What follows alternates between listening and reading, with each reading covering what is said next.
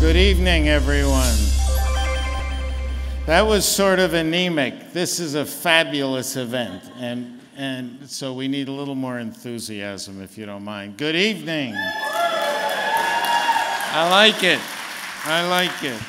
I'm Alan Leshner. I'm what's known as the former and now interim CEO of AAAS, the American Association for the Advancement of Science, and I get the great pleasure of welcoming you all to the 8th annual Golden Goose Award Ceremony.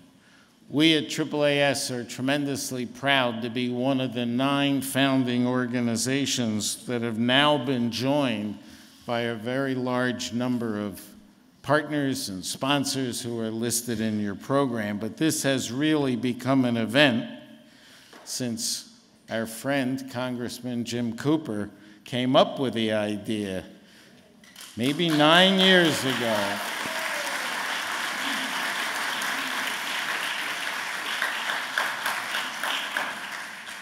I said earlier today that in fact, for me, this is a personal, particular pleasure since I was at the National Science Foundation many years ago and had to defend NSF against the golden fleeces.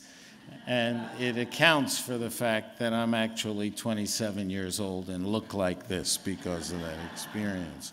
But this really is a wonderful opportunity to celebrate the tremendous benefits that have accrued from basic research, including basic research with totally unpredictable ultimate results and ultimate uses. The Golden Goose is about telling the stories of science. And one of the things we've learned in communicating both to the public but even to our colleagues in the scientific community is there's nothing better than a good story, and particularly a good story that has the productive endings that we've had from these kinds of research that we're honoring today. So we're very pleased to be with you. I'm particularly pleased to welcome you, and I'm about to introduce our MC for this evening, the distinguished Emmy Award-winning journalist who's also the director of the School of Media and Public Affairs at George Washington University. Frank says no. Thank you.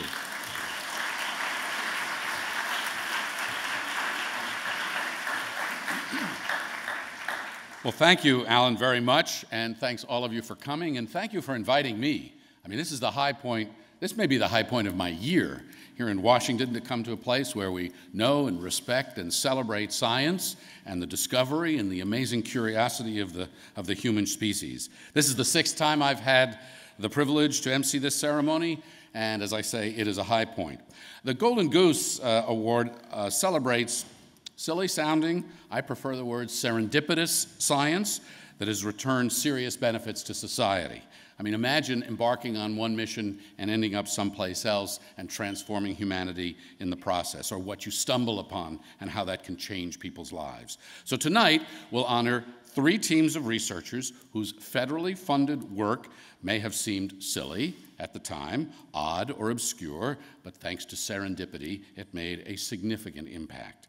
Now, nominations for the Golden Goose Award can come from anyone. That would be you. So if you have a story to tell, please share it at goldengooseaward.org. There's a lot of letters there, but I think they work. And nominations are evaluated by a distinguished panel of scientists and science professionals who comprise the Golden Goose Award Selection Committee. In addition to AAAS and the founding organizations listed in your program, the Golden Goose Award is supported by many other organizations and institutions, and without them, we wouldn't be here. Without their backing the night, the award itself would not be possible. So I'd like to thank these sponsors whose support has made the 2019 awards possible and what the awards are. The Golden Goose Awards benefactor organization is Elsevier, which made a generous multi-year commitment in 2015. You'll hear from Elsevier a bit later in the program. This year's friend organization is United for Medical Research, and this year's contributor organizations are the American Mathematical Society, the Association of American Medical Colleges, the Association of American Universities, Battelle, IEEE USA, and Sage Publishing. We also appreciate the support of our many supporter organizations listed in your program. Would you join me, please, in a round of applause for our program supporters?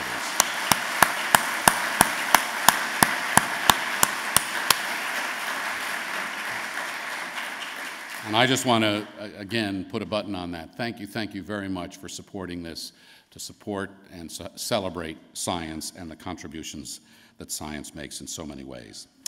Now, this is worth noting in Washington. The Golden Goose Award has always had strong bipartisan support in Congress. Yes? Should I say that again?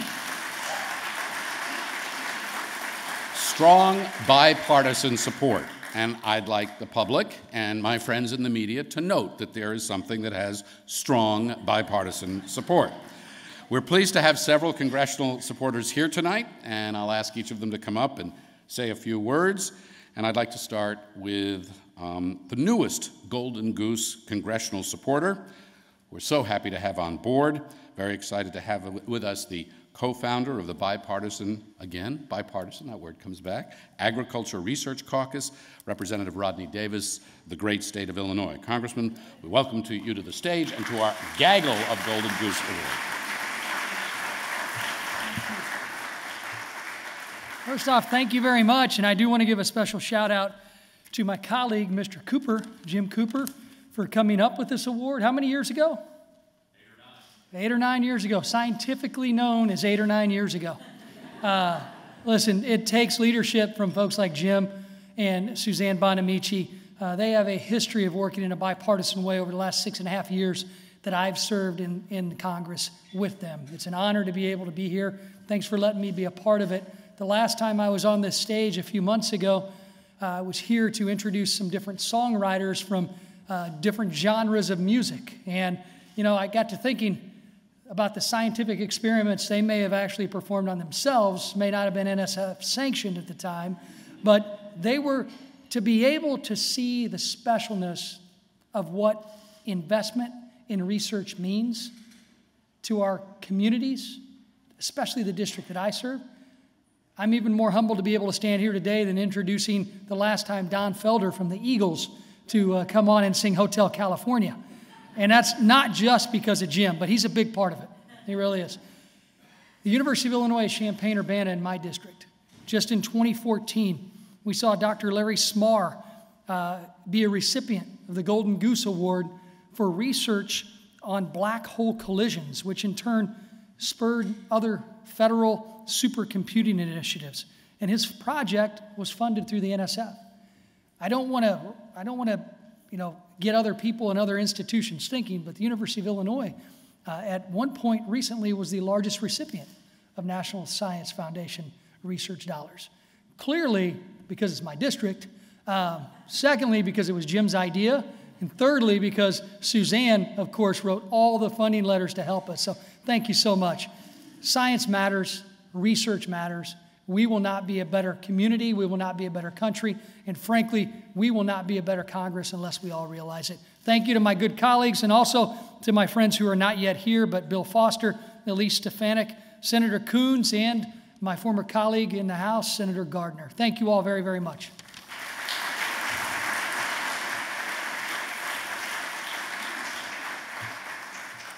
Well, thank you, Congressman.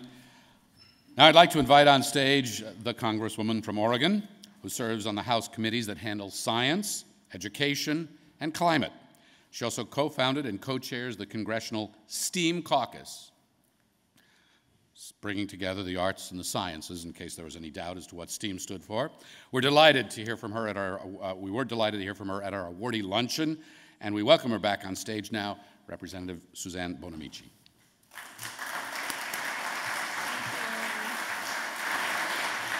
Thank you so much, Frank, and to everyone who's here today, Aaron, Alan from the AAAS, and especially to the awardees and their family members. Welcome. It's an honor to join you at another Golden Goose Award celebration where we're recognizing, as you heard, bipartisan support for federal research, which is so important.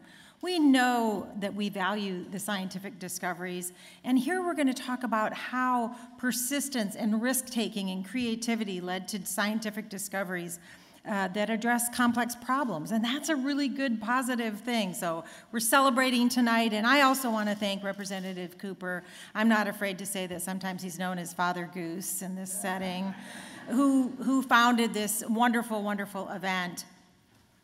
To highlight those discoveries that some might dismiss because of odd-sounding titles or labels. Non-scientists might not understand what those projects are about, so that's why we're here today. I had a chance to visit with some of the awardees this afternoon at lunch. I tell you, if you say to someone frog skin or thyroid cells or blood from horseshoe crabs, they might not necessarily think about life-saving research, but that's what this is about. And as we heard, as Frank said, science is often serendipitous. And these examples reaffirm how important it is to support researching the unexpected. Now, as a member of the Science Committee, I have long been a supporter of federal research, and I know that the federal government must be an active participant in funding basic research, even when, and especially when, the benefits are not known. And also, we must engage the scientific community in our decision-making and use science to inform our policy. We need the expertise of scientists to solve the big problems and challenges ahead. So I serve also on the Education Committee, as you heard. And in my work on the Education Committee, we're always talking about how do we educate the students today for the future, for the jobs of tomorrow? How are we going to get people to be those risk-taking, creative people we need? And that's through well-rounded education, and that's where STEAM comes in, the integrating arts and design into science, technology, engineering, and math. We just had a hearing in the Science Committee on artificial intelligence, and one of our great witnesses is a computer scientist and also a poet. So we know that STEAM educates both halves of the brain and leads to both well-rounded students, but also people who can more effectively communicate the work that they're working on. So science is unpredictable. These stories here that we're going to hear about today and learn more about show the value of persistence when the results are unknown at the outset, and also the value of federal investment, which I know my great colleagues here will continue to support as well. So congratulations again to all the awardees. Thank you everyone for being here to help us celebrate the value of federal research. So thanks again. Have a great time tonight.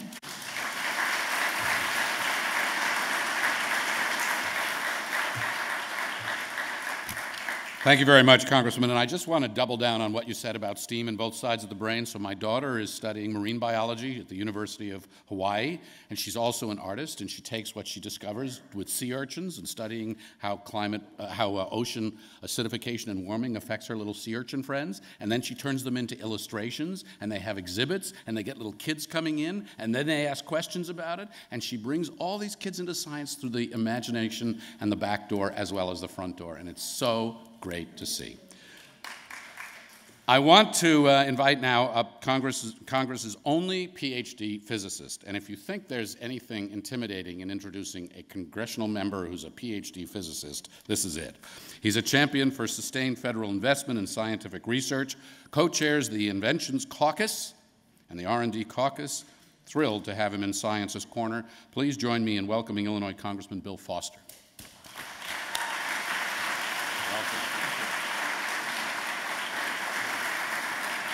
Well, thank you so much, but I'm afraid I have to start this out with a correction. I am, in fact, no longer the only PhD scientist in the U.S. Congress. You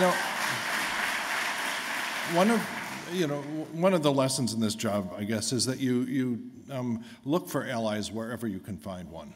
And so the other PhD scientist in the U.S. Congress is a Republican, a lifelong farmer from central Indiana, who in his youth got a PhD in swine nutrition. All right, which is wonderful, you know. He's a wonderful, thoughtful guy, Jim Baird, and he and I are the co-chairs of the Research and Development Caucus together, and so it is just wonderful to see, you know, some progress, because besides that, it's exhausting. Even if you're not working for NOAA, It is exhausting. And I want to thank you for being such strong allies. When we get exhausted, it is necessary to have allies who really support science. And they come at you from all directions. So maybe I'll just give one other additional unexpected ally that I have now. And I'll read from the Twitter feed of this individual, and then I'll have you guess who it might be. And forgive the partisanship of this lady. For Mr. Trump, drain the swamp has in practice meant gutting those very sources of independent expertise and analysis on issues from climate change to student loans. This further empowers lobbyists and the already powerful, starting a trend started with Newt Gingrich back in the 1990s when he eliminated sources of independent information such as the Congressional Office of Technology Assessment. Okay, in the middle of this partisan screed, all of a sudden someone is standing up and arguing for something that, as you know, Rush Holt and I have been fighting for years. We actually now have restored in the House funding to restore the House Office of Technology Assessment, which is great. But the person who was tweeting in favor of this was Bette Midler. Okay. And for those of you who have as much little hair as I will remember her, and I guess she is still known. And so it's one of the wonderful things about science is that it gets recognized as being valuable by a huge range of people. And I just want to thank you for being part of that range, because it means a lot. And things are not as dark as they sometimes seem. Thank you all.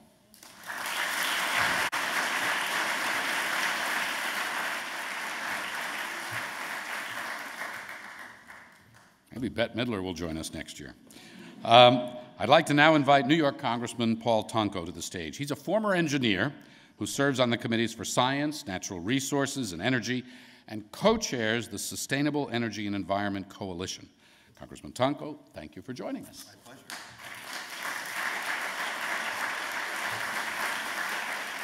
Well, thank you so much for your kind invitation to join you again this year. We enjoyed this ceremony, which recognizes immense intellect and passion that makes a difference in our world. So thank you, everyone, for participating as scientists or those who support science.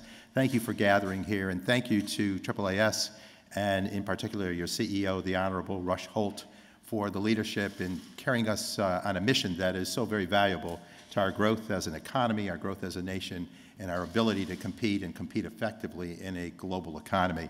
I stand before you, again, old enough to know Bette Midler and older, perhaps, but I was inspired to enter into engineering and brought into politics by the global race on space and the aspirational politics of the 60s, and for that matter, the late 50s was about making certain that we would regain world leadership in the science area and be able to invest and invest wisely. The results, we unlocked untold amount of technology and opportunity in so many sectors of the economy. And it was more than just that step onto the moon. One small step for man, one giant step for mankind.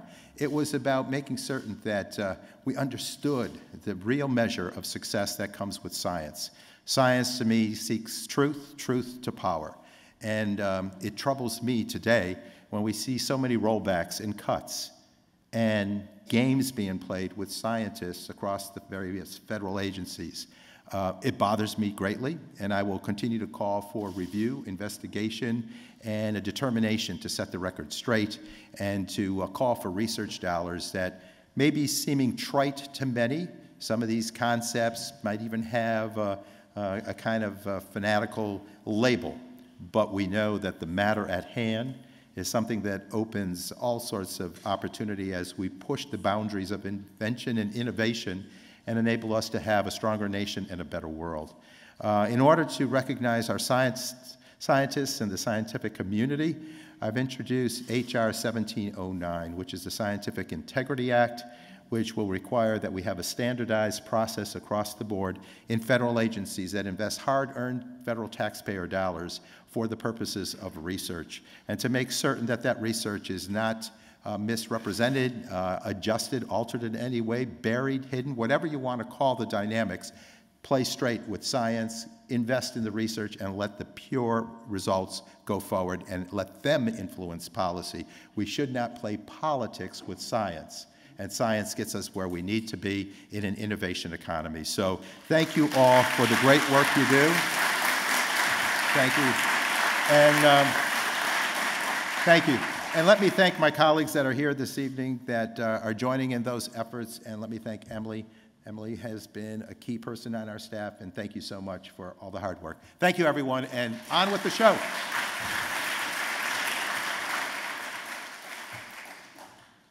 Thank you, Congressman. Well, now it's my great pleasure to bring Father Goose up here. That's got a certain sound to it. Representative Jim Cooper of Tennessee originated the idea, as you've heard, of the Golden Goose. It's thanks to his vision and persistence that the award is now in its 8th year.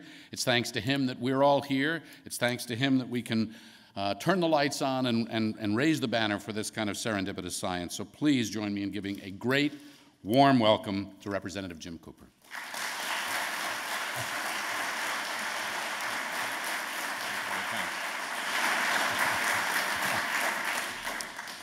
Thank you so much, Frank. I don't want to brag, but I'm about to be Grandfather Goose, so that's pretty special. And if I may brag again, we've heard some talk about Bette Midler here tonight. I'm the only living politician who's been endorsed by Taylor Swift. So,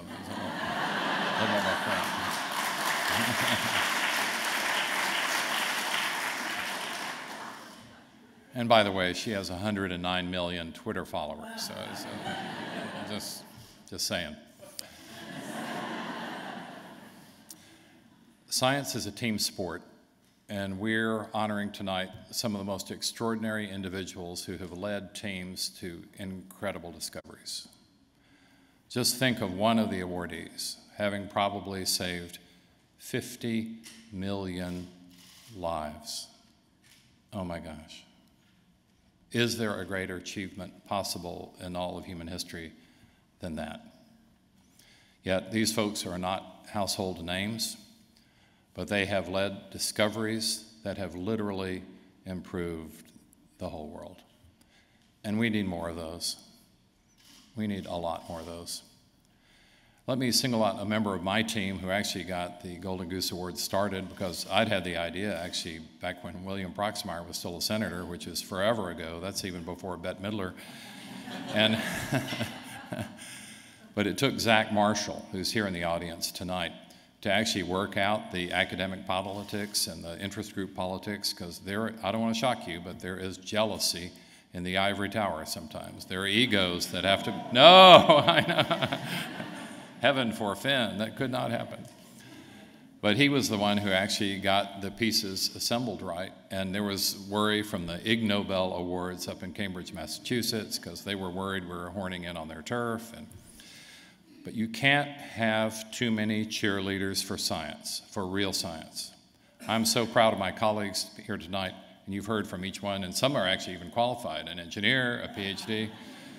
Now, I got to admit, I did not know there was a PhD in swine nutrition, but that sounds like a Washington, D.C. fundraiser to me. There are some folks who've been at the trough for a long time. But this is a special night. This is a fun night. This has sometimes been called the Academy Awards for Scientists. It sounds a whole lot like Hollywood, but you know that if you're in Washington, D.C., we're Hollywood, but for ugly people. So, so don't get too big ahead. Your IQ may be through the roof, but what we really care about are your discoveries, where you have so much benefit to not only the American taxpayer, who pays some of these bills, but the entire world. You have given us a better future. You give us hope. So remember this, the way we attract more dollars to the cause, this vitally important cause, is tell me a fact and I'll memorize it. Tell me the truth and I may believe. But tell me a story and I will carry it in my heart forever. You're going to hear some of the greatest stories ever told tonight. So let's listen and let's spread the word. Thank you.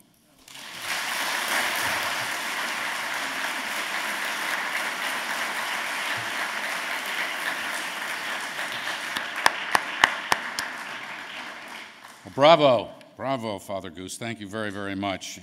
That is passionate and eloquent stuff. So thanks to our bipartisan group of congressional supporters here and for all that you do to promote this wonderful endeavor and cause. I want to now welcome to the stage another great supporter of the Golden Goose Award. Ann Gabriel is the Senior Vice President for Global Strategic Networks at Elsevier. Elsevier is a global information analytics business that has been a benefactor sponsor of this award for the past 5 years, helping to make it possible, helping to raise its visibility. Ann, welcome.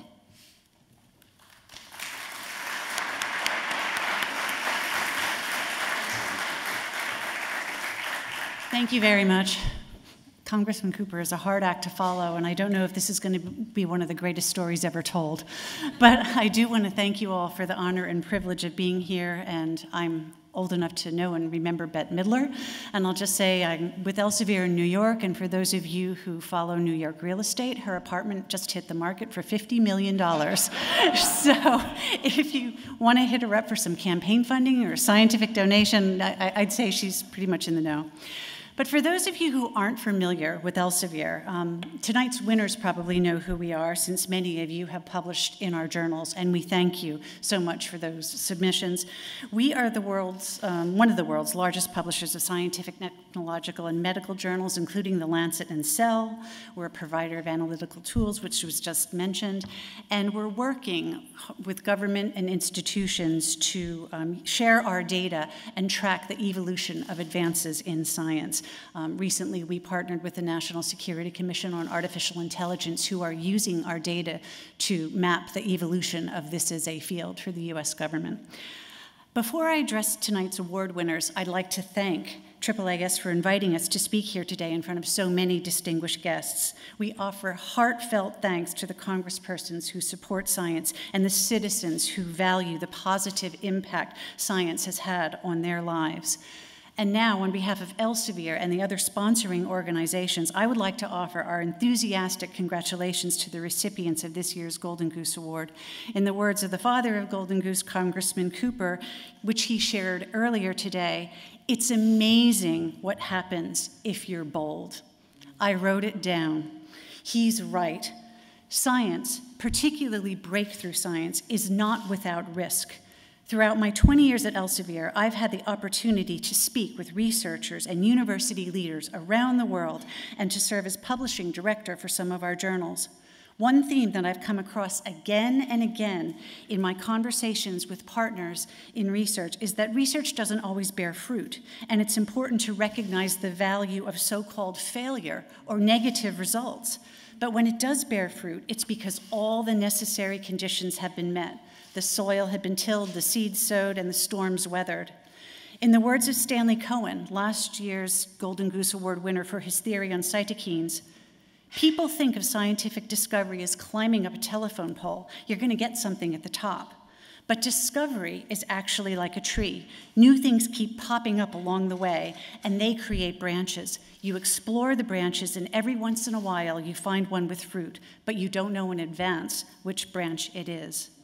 It is scientists like yourselves who are drawing attention to the immense benefits of blue skies research, or work that is driven not by commercial gain, but by curiosity, and to the importance of continued federal funding, which is vital at a time when the United States government has become the chief patron of this kind of work.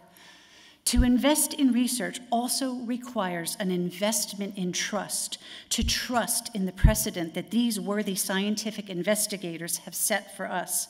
Science conducted patiently, persistently, and with the confidence of the institutions that support it will deliver results. I believe that that is what the Golden Goose Award stands for, freedom of inquiry at the cornerstone of science.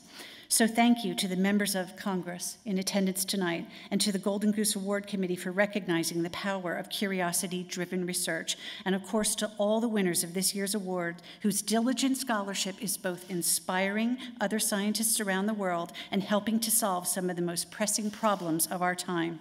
We look forward to seeing where your work and the work of your protégés leads you next, and to supporting you along the journey. Thank you so much for your time.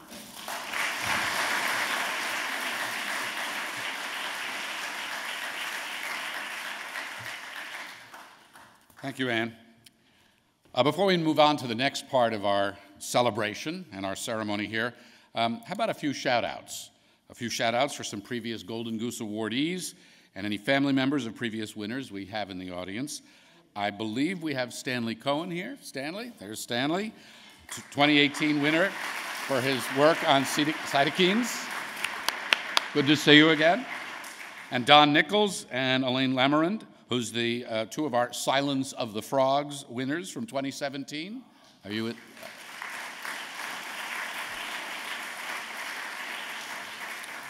Former Golden Goose winners, could you just stand and let us all see you at once, and we'll say thanks.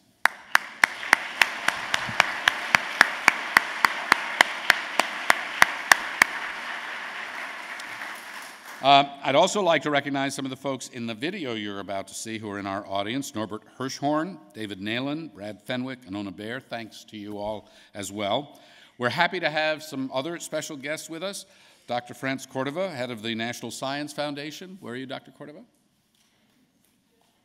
Okay.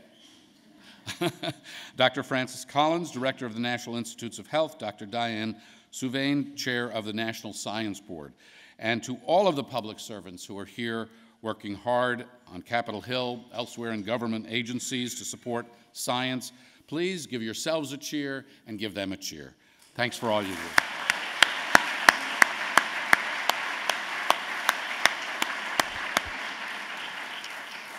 So now for another part of this annual Golden Goose tradition, a documentary video to help you get to know this year's Golden Goose awardees.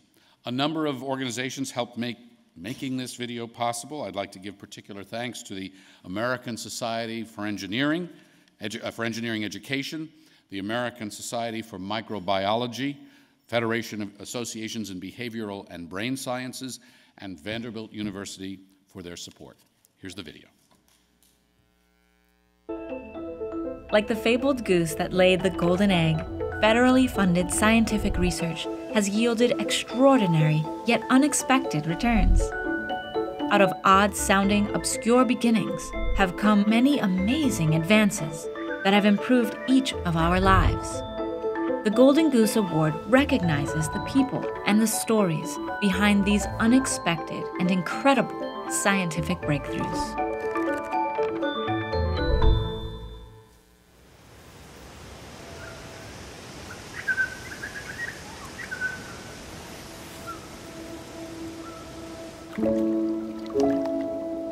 And the whole village of Woods Hole is really oriented towards science, and we grew up as kids of scientists.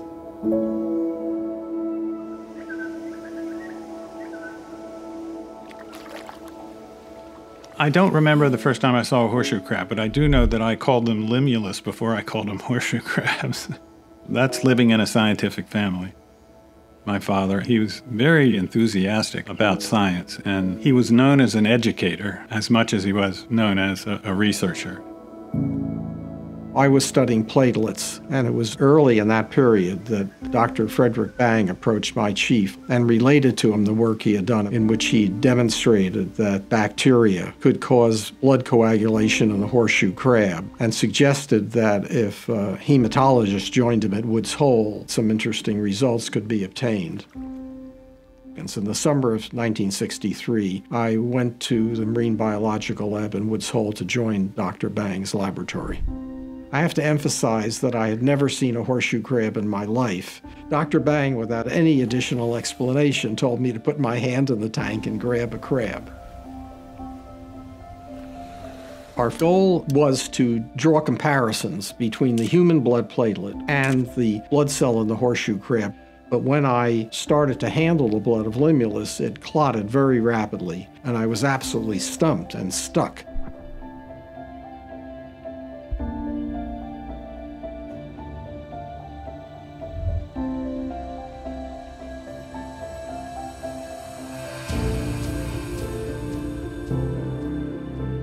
And it was at that point I realized that I had a very powerful and practical mechanism for detection of bacterial endotoxin.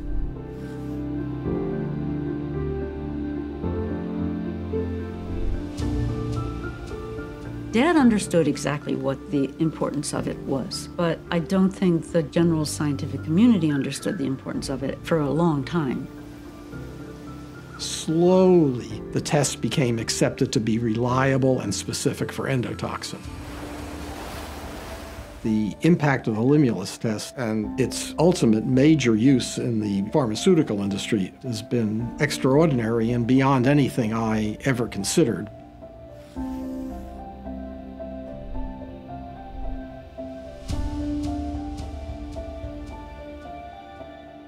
It is the gold standard for endotoxin detection throughout the world. The ability to measure in a precise way the amount of endotoxin in things we are exposed to every day has a societal benefit that I think few people recognize. We are where we're at today, in large part because of their good work. I think that my work is an excellent example of the importance of conducting and supporting basic biological research, even when there's no obvious practical benefit at the time the studies are started. The history of investigative science indicates that early failure is a common feature of many discoveries which turned out to be very important.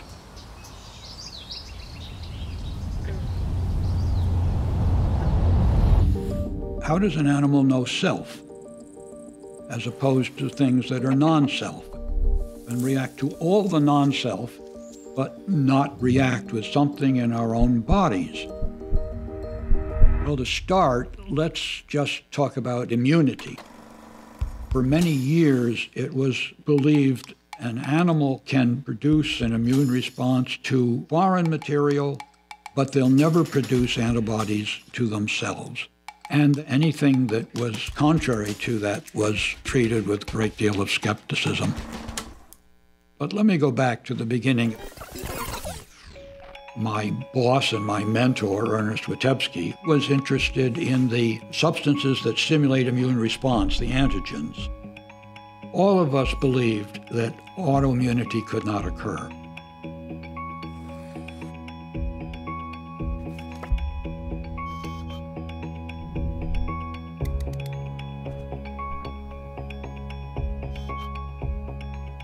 I made the thyroglobulin and was very disappointed to find out that it elicited antibodies. So that was a real puzzle. How could that happen? So I did it again. I got the same result. Then I had the idea, well, let's look at the thyroid gland. If, in fact, this is a true autoantibody, it should have some effect. It might do some damage to the thyroid gland.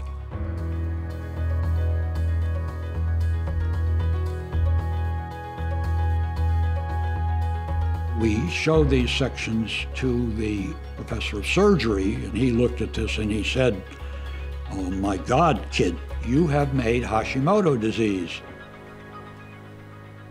We were able to get serum samples from patients with Hashimoto disease and do the experiment and show that that disease is the result of true autoimmune response which damages the thyroid. And now we know that autoimmune diseases, which we used to think of as very rare, are very, very common.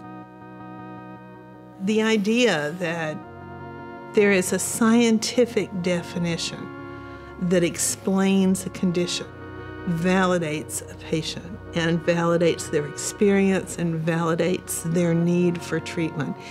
It is truly an empowering thing. If you go back to this Big Bang moment for autoimmune disease, he discovered a body misfunction, if you will, that no one thought could exist. That's mind-boggling.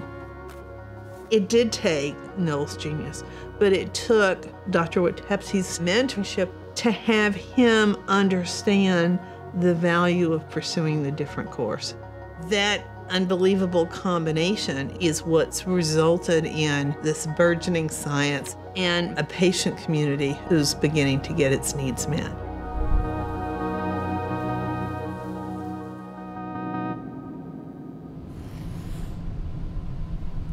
It took me only a couple of months or so to learn how to measure an electric potential across a frog's skin in a laboratory in Copenhagen. That was the easy part. In 1963, cholera was killing millions of people every year.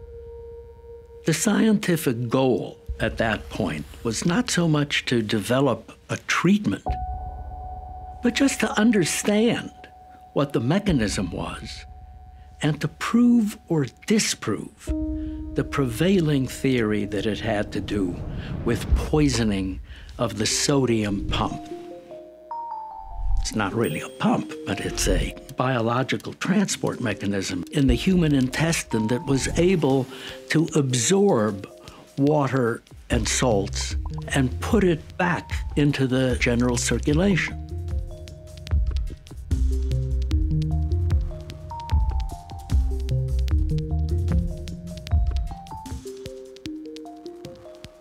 Normally, the biological membrane was a frog skin.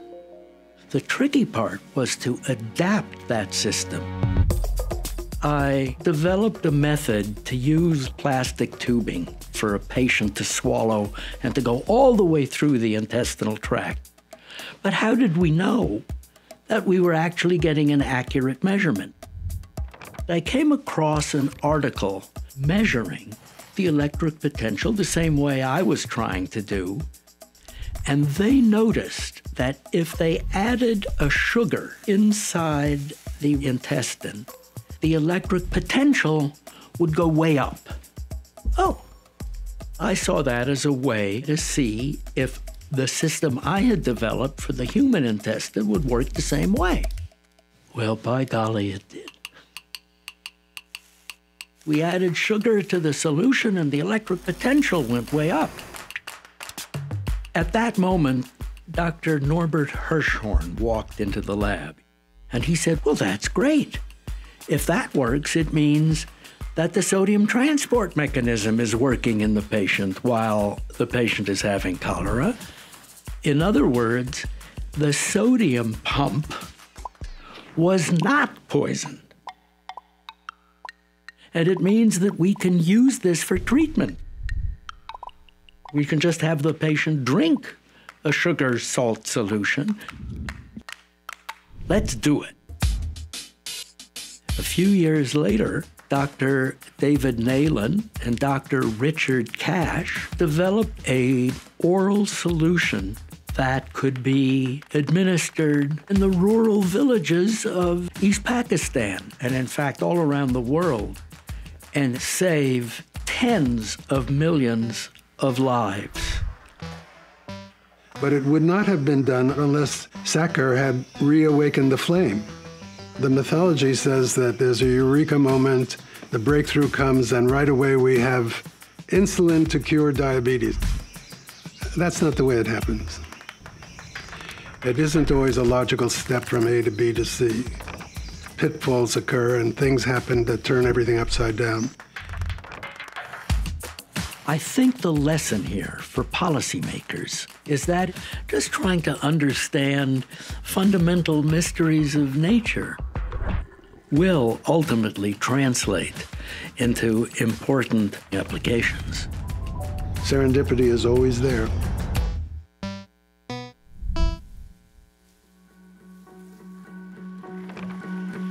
An important part of this story, of course, is the support for this work. Public funding of scientific research is a foundational commitment of the public to the future. Science is everywhere, and we only know an infinitesimal amount. We may be able to identify the beginning, but we don't know where the end point is. The greatest obstacle to federal funding of scientific research is short-sightedness.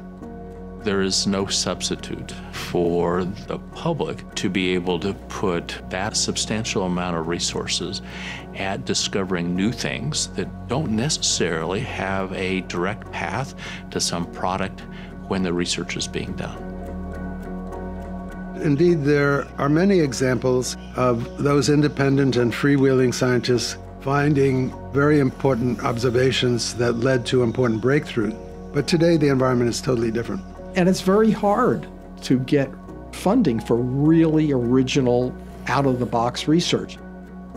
Science is often full of serendipitous mistakes, but the real genius that those discoveries teach us is that a true scientist will not miss an opportunity to track down a mystery that may have meaning. I certainly never dreamed when we did those first experiments that it would affect medicine generally and affect human health around the world. That only happens because research takes place.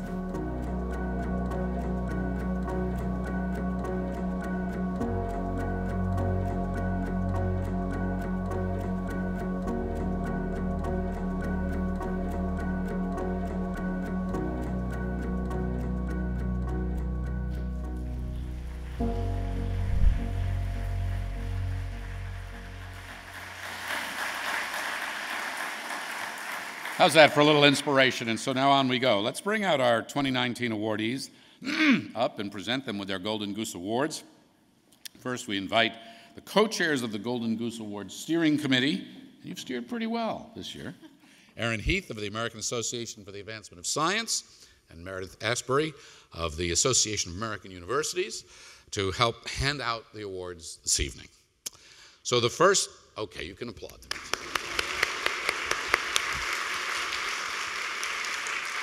Your performance has been flawless so far.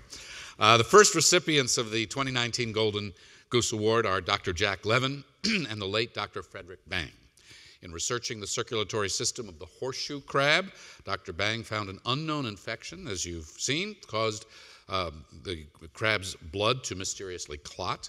Bang collaborated with Dr. Levin, whose experiments revealed this type of toxin called endotoxin to be the culprit. Levin then used horseshoe crab blood to create a new way to screen for bacterial endotoxins. Today, this test, the Limulus, say it properly for me. Ambosite? Yeah, okay, I want to make sure I got it right. Is the standard way to screen drugs, injections, and medical devices for endotoxins. So please welcome Jack Levin to the stage, and we're honored to have Fred Bang's children, Molly and Axel, here to accept the award on his behalf. Come on up. The word is amoebicide. Amoebicide, that's what I thought. The word is amoebicide. There you go. Thank you.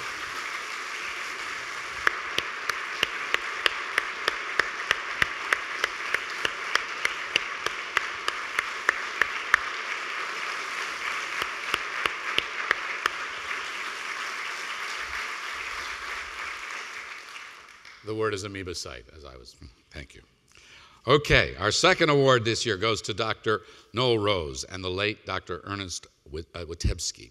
Dr. Rose joined Dr. Witebski's lab, as you learned.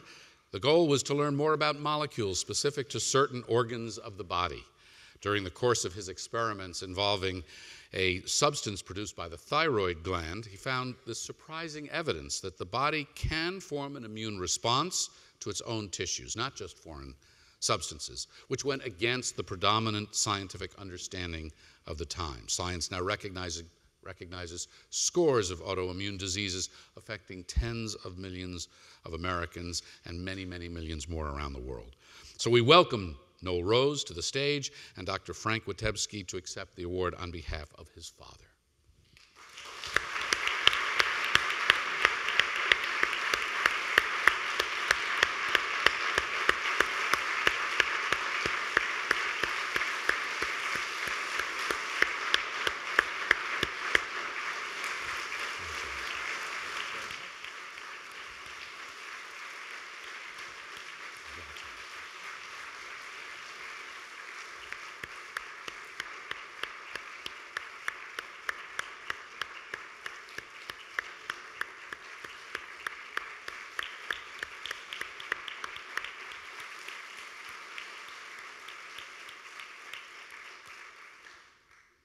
Our final awardee is Dr. David Sacker.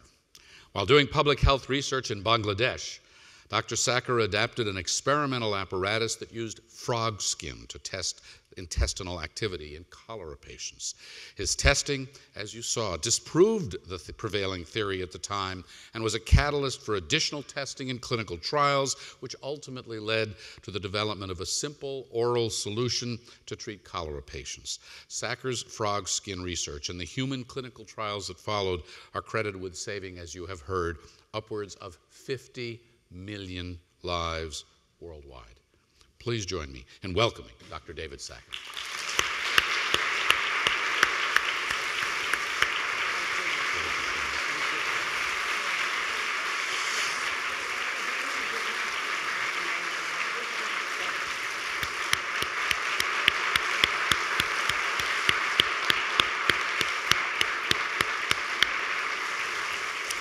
Thank you both. And now is the time when we get to have a discussion and learn a little bit more. So I get to come sit in the middle of this august group of people and fire away. I do want to start, Dr. Sacker, with you, if we could. First of all, you look terrific this evening. You told me earlier the uniform is on purpose. Why? This work was done while I was in the Public Health Service as a commissioned officer, and I want to call attention to the importance of Public Health Service as one of the 7 major United States uniformed services. Bravo.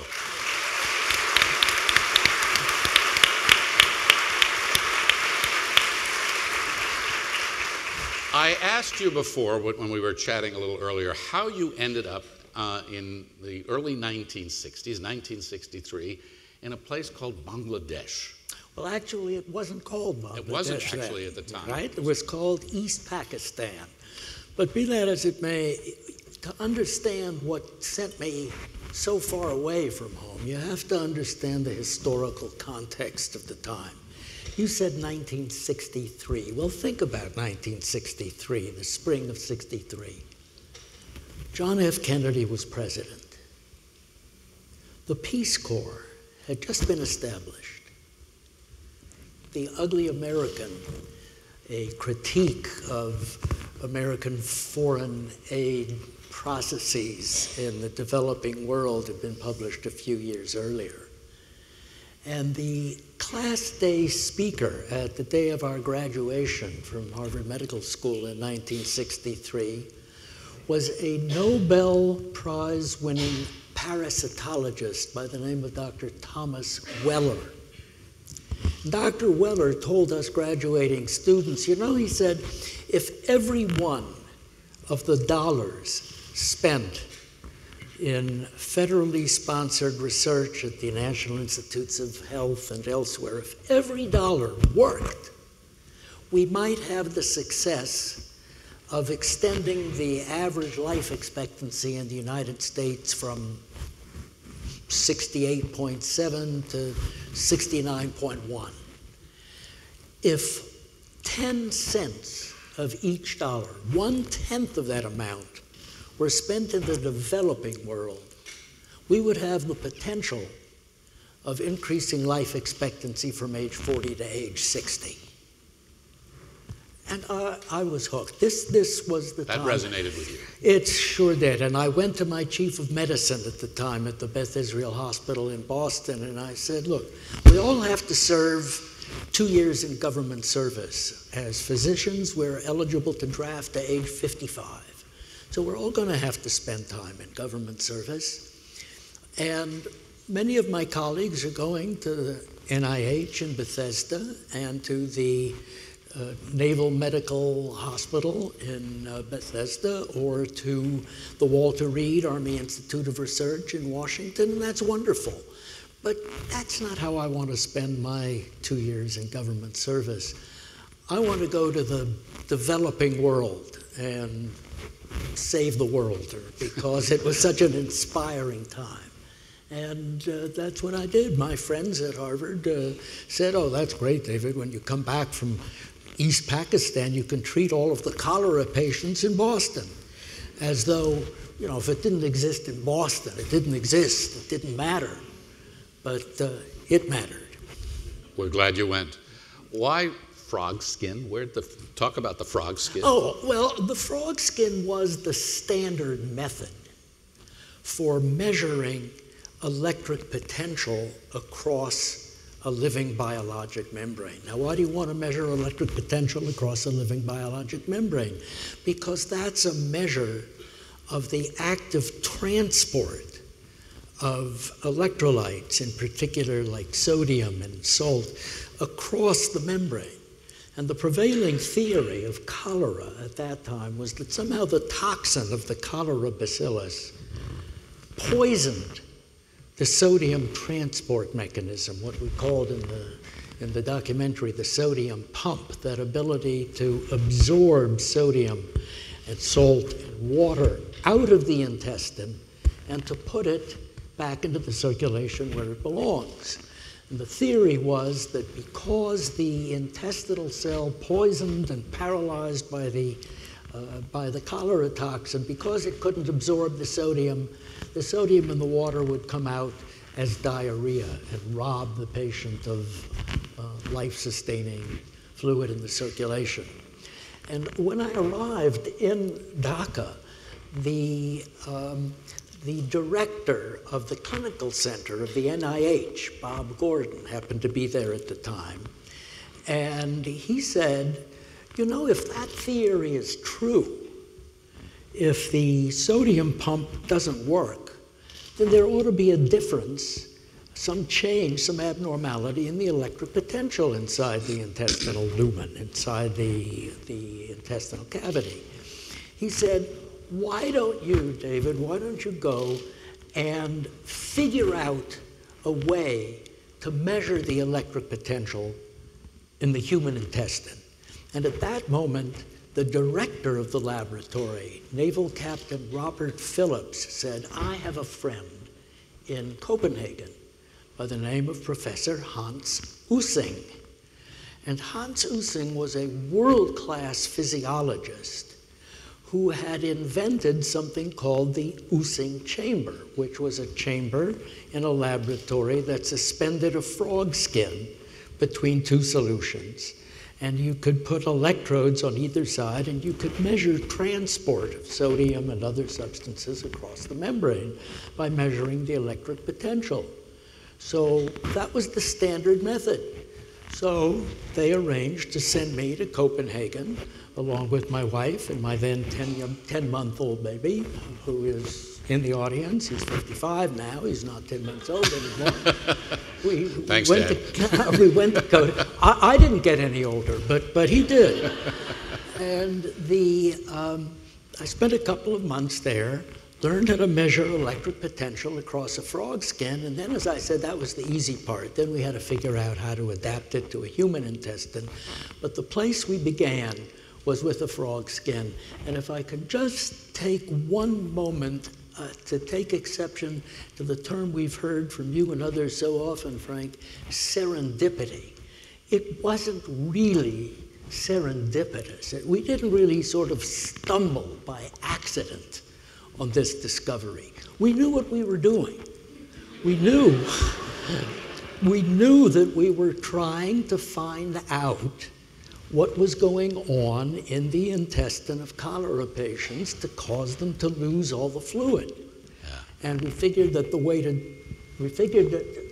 no, I said so. That's not my hearing aid. No, I think the hearing aid's a little bit. We wanted to figure out, so that was the purpose. But in order to test the system, we added the sugar, found that the sugar stimulated the electric potential. We knew that that meant that it was stimulating sodium absorption, but it was Bert Hirschhorn sitting over there who figured out that that could be therapy and pushed to get us to test it. And it was then a year or two later that David Nalen and his colleague, also sitting over there, figured out that if sugar could enhance fluid absorption in a metabolic ward in the hospital, it could do the same thing in rural villages all over the world. With unbelievable result. An unbelievable result. Dr. Witebski, let's talk to you for a moment as we turn to autoimmunity. But tell us a little bit about your father, who left Nazi Germany and came to this country and forged a new career, and that story.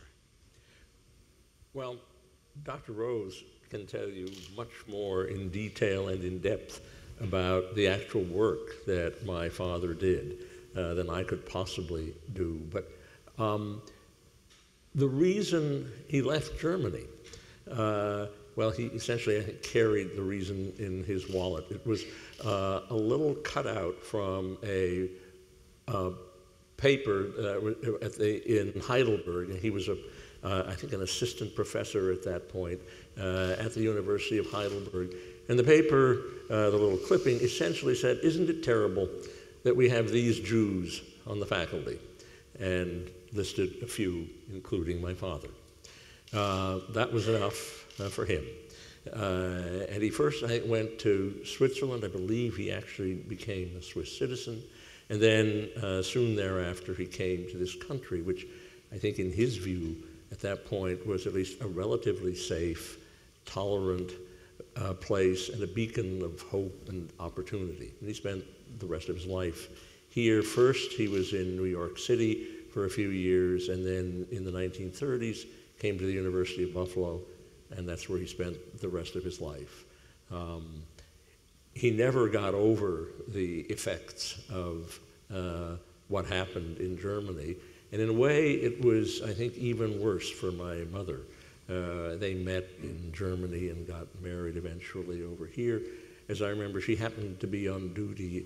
She was essentially a medical technician, but that was a much broader field those days than it is here.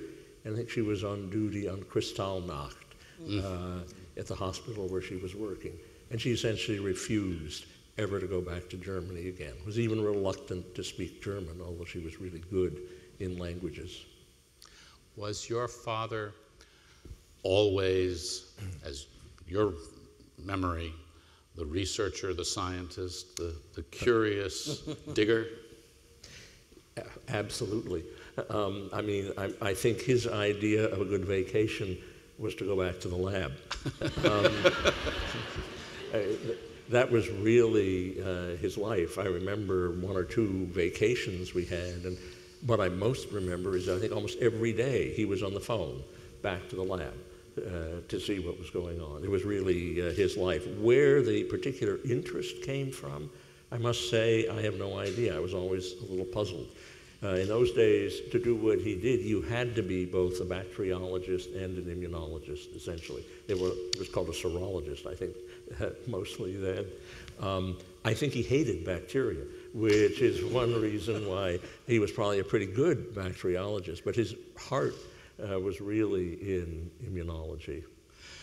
Dr. Rose, when you joined Dr. Witebsky's lab, you were working off of a cancer grant, as I understand it, hoping to figure out the biologic mechanisms of the molecules that characterize our different organs, and that maybe those organ-specific antigens might be used to screen for certain cancers.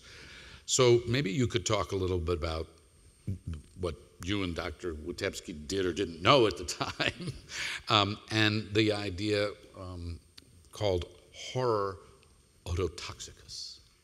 Horror autotoxicus, all right, so that's a good place to start. So, horror autotoxicus, fear of self-poisoning, is a Latin phrase, if you remember your Latin. Daily. Meaning fear of self-poisoning, and that came from this notion that the immune system cannot attack the host, cannot attack itself, which is very logical. I mean, why would you?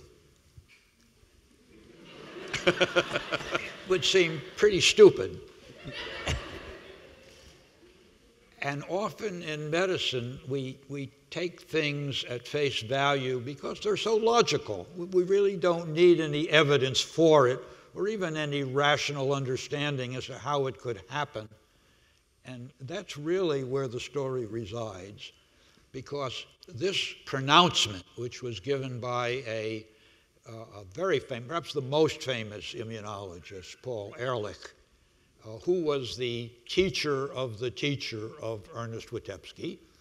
And I'm the student of Ernest Witebsky, so I'm following that long tradition. And we all sincerely believed horror autotoxicus.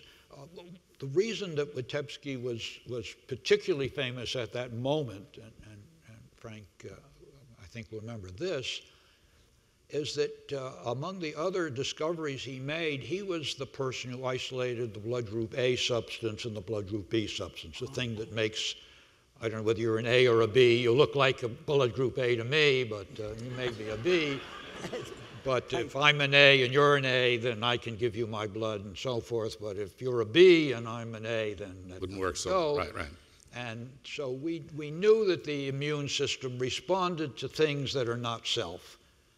But it responded to all that was not self, because the purpose of the immune system, as we understand it, is to provide protection. Right. And there are always new organisms coming. Every day there's a new virus. We're coming on a new flu season, and the immune system has to adapt. And there just aren't any holes in the immune system. Even if something comes from Mars, I can assure you the immune system will recognize. You promise. Right. Okay. Right. So if you think about it, how could the immune system recognize everything else in the universe except yourself? I mean, what would be the possible mechanism for doing that? And that was really the question that I fell into, if you would, in working in Witebsky's laboratory. Witebsky and all my teachers said, horror autotoxicus, you've got to learn it, it's true, it's part of nature, it's very logical, of course. And being maybe a little rebellious at that point, a little skeptical at that point, I began to work with this strange thyroid protein, thyroglobulin, and I found, in fact, that the thyroglobulins were very much the same, not only in humans, but also in all other animals we studied. They're very much the same. And we thought, Joe, how can in this case, a rabbit, but it might have been me or might have been you, would recognize all these other protein molecules, but never the thyroglobulin of ourselves. And horror autotoxicus told me that it won't do it, and I think maybe I'll test it one of these days. And by golly, I did. I tested it. And the answer is, in this case, the rabbit responded to its own thyroglobulin, violating the precept that I had been taught. And not only did it respond immunologically, it destroyed the target organ, the organ in which thyroglobulin is found, and created the disease that we call Hashimoto's thyroiditis. So now that was the first case of what we call an autoimmune disease, a disease that is caused by a crazy, out-of-law immune system, the autoimmune disorders. In ourselves. Wow. And you ran into some massive skepticism. You had to do this a few times. A few times. Again, he said, repeat it. You must have made a mistake. That's what we're celebrating. And fast forward to today, all that we know about autoimmune diseases today, and how prevalent they are, and what we do with them. Well, the autoimmune diseases, plural, there are many diseases that are caused by autoimmunity. Autoimmunity actually can cause disease in virtually any organ of the body. So every medical specialty has an autoimmune disease of itself. So they have diseases of the brain, like multiple sclerosis, or diseases of the kidney, like lupus, or diseases of the intestine, and on and on and on. I'm sure I would predict you know 3 or 4 people with an autoimmune disease. Several. Hopefully you don't have one, but we'll never get one. But they're very common. The number is probably 20 million plus or minus 10, because these are not exact figures. So we're talking about diseases that are very, very common. And I've spent most of my life trying to see what the root causes are by looking at all of the autoimmune diseases. Most autoimmune diseases are treated and studied by physicians who are just interested in one disease. That's their specialty, and that's as it should be, because they're the experts in treating multiple sclerosis. They know more than I would know. I'm a physician, but I couldn't treat a patient with multiple sclerosis. But I could do research on multiple sclerosis, and I could on other diseases, and look for the common threads that unite them, because I said that's where the roots are.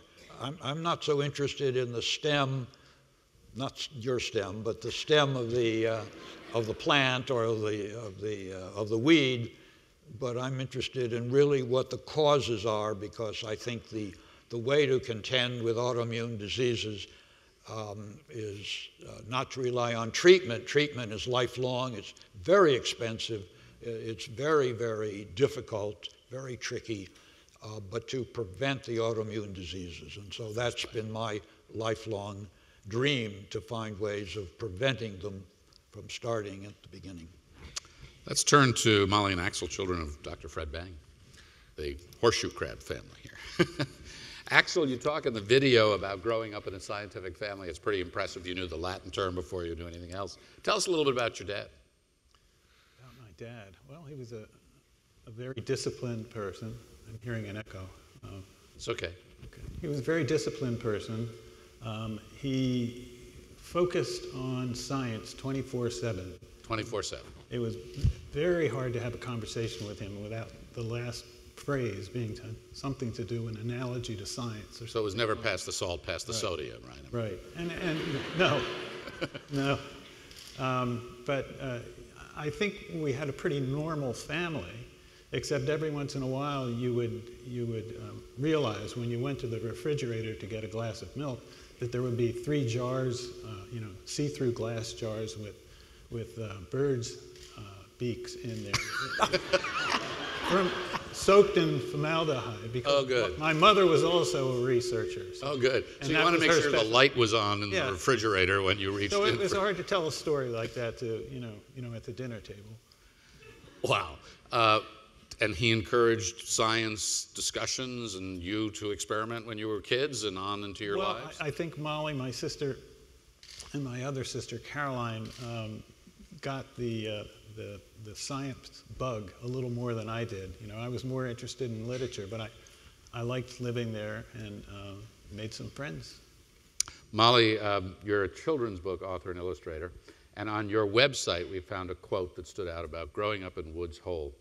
You said, "The children learned to love the land and sea and mostly to avoid science, not realizing that science had infected us even as we rebelled against it."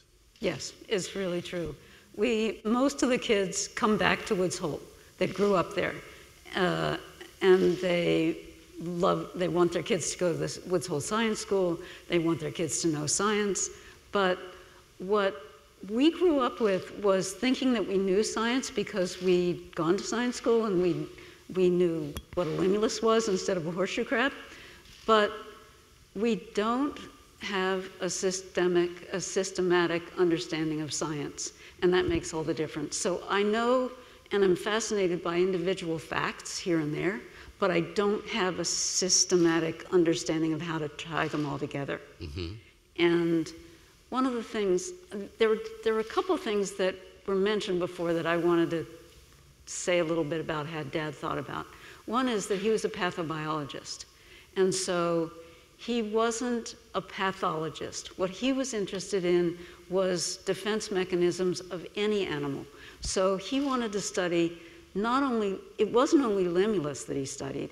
He studied sipunculid worms to try to figure out how the sipunculid worm could defend itself against invaders, because it had nothing but little urn cells were floating all around it, and that if something came into the urn cells, came into the coelomic cavity, the outside of the gut, then it would form these long tails of mucus.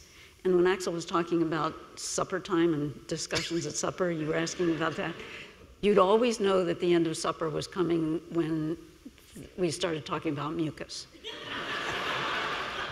Okay, that would work well in my house. I understand why you're both so thin.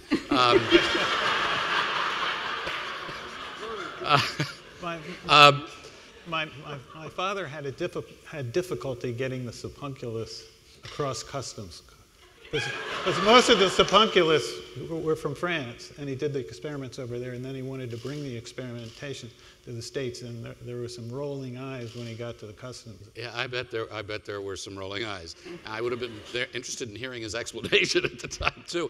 So now I have to start with a question that I didn't plan on asking until I saw the video here. There's an edit right after you say you joined him in the lab and he told you to put your hand in and grab a crab. What happened? Well, firstly, the tiny crab that you saw doesn't do justice to the large foot or foot and a half cross crabs which are in the sea table in the lab. I had no choice but to put my hand in. Those of you who've seen limulus but don't know anything about the animal find them very formidable because they have this long telson or tail, which people draw parallels to a scorpion, although it's totally harmless. So I have to give myself credit for bravery.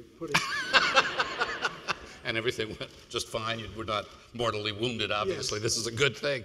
So he found this mysterious clotting that occurred in the blood of these horseshoe crabs, and he put the mystery aside for a decade. He set it to the side. So when did you come into the picture, and how did that come back to the forefront? Well, I think Dr. Bang decided that a hematologist would help him pursue this observation, and he contacted my chief at Hopkins at the time, Lockhart Connolly, and they decided that hematologists could help with this project. I was a research fellow at the time, and it was my good fortune that Dr. Connolly asked me if I'd like to join Dr. Bang, much to everybody's amazement and jealousy, because it allowed me to escape the summer in Baltimore, which those of you who live in Washington can fully appreciate. And probably the most wise decision I ever made in my professional career was to accept the invitation to join Dr. Bang in Woods Hole. The clotting was caused by something called endotoxin, as we saw in the video and as you've talked about. Could you talk about what that is and how harmful, what the effect is on humans of that specific? Well, endotoxin, as its name indicates, is a toxin. It's a component of the cell wall of every gram-negative organism. This is a large category of bacteria, which, as you might get by their names, do not stain with the gram stain. Bacteria that be familiar to you are gram-negative organisms that produce a particularly dangerous form of meningitis that can kill you in 24 hours, and another gram-negative organism with endotoxin, of course, is E. coli, which is the organism that can kill a few people if they eat undercooked hamburger. So endotoxin is a component of this wide variety of bacteria. It is a toxin. It's described as being fever-producing, but it also is capable of triggering a whole series of defenses in humans and animals, which, if sufficiently stimulated, can cause diseases of their own. So it is a dangerous material with a lot of biological activity. We have only a couple of minutes left because we're running a little late and we want to let everybody get out and mix and mingle and get on with your lives. But a couple of questions I'd like to address to the group here, which I think are very, very important given this gathering and what we're celebrating. And that is, I'd like to ask you to discuss the role that federal funding played in your work. Federal funding was everything. That pretty well sums it up.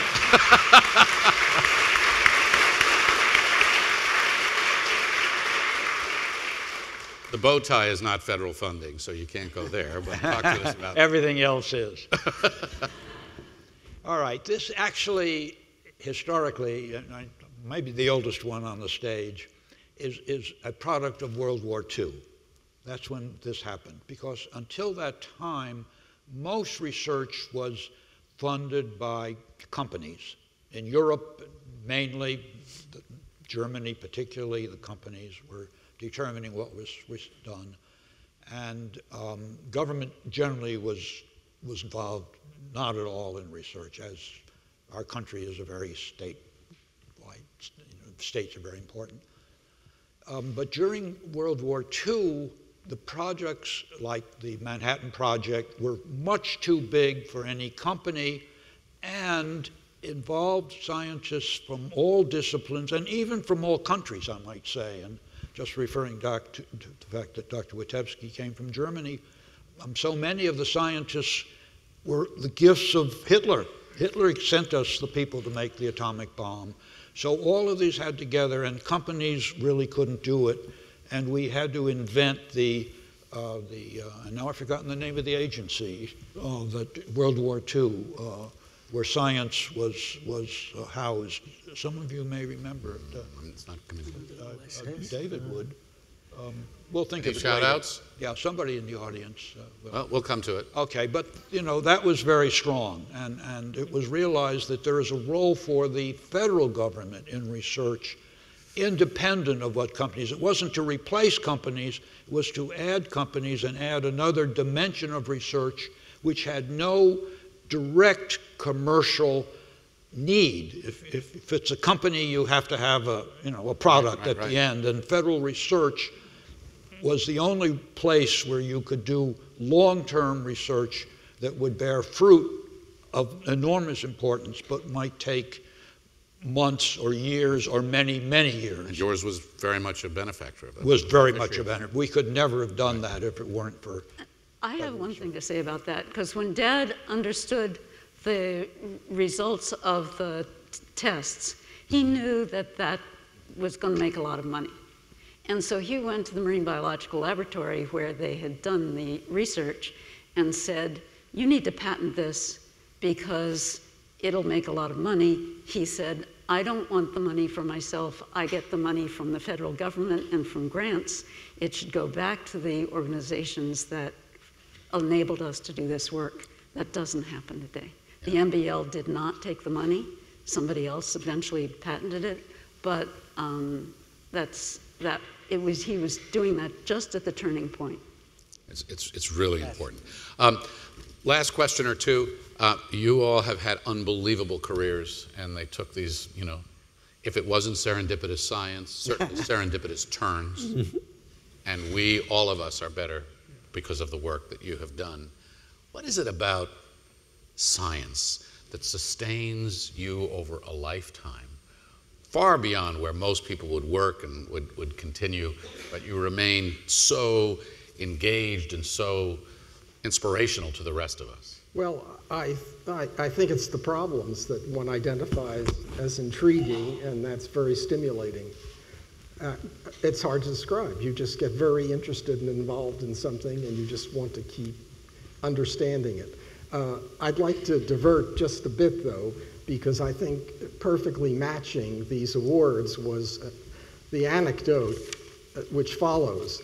After the first summer at Woods Hole, we were site visited by the Atomic Energy Commission, which was a major source of funding for our division then, because it was the Cold War and there was concern about the effects of atomic bombs and radiation on the bone marrow. And we very proudly showed the work I had done at Woods Hole to these site visitors. A few weeks later, we got the report of the site visitors telling us that there was no purpose in this work and that they were no longer willing to fund the work at Woods Hole. And I think that's the wonderful anecdote that sums up some aspects of what we're talking about today. That's one word to describe it, yes. Thank you very much. Do we have the book? It's under my chair. Okay, so before we wrap, I always like to have things like this. Molly wrote a book in 1996 called Goose.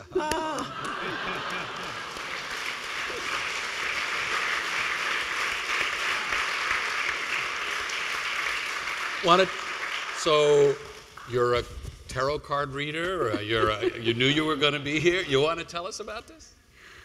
Oh dear.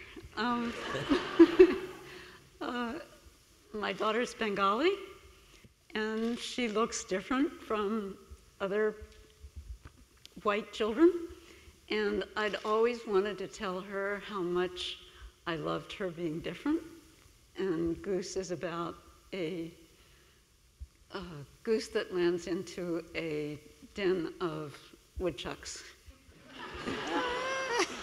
This is the story of a little goose who had to leave home to discover what no one could teach her.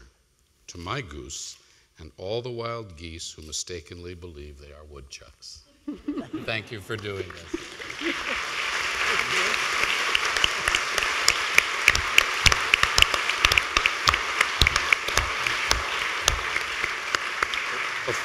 Before we wrap here this evening, I just want to say thanks to all who've made this possible, AAAS and AU, and to all the sponsors and funders and partners and organizations and every single one of you in the room, but mostly to those of you who have dedicated your lives to discovery, to curiosity, and to making this world a better place through your science and the science you share with the rest of us. Thank you all very much. Congratulations. Have a great night.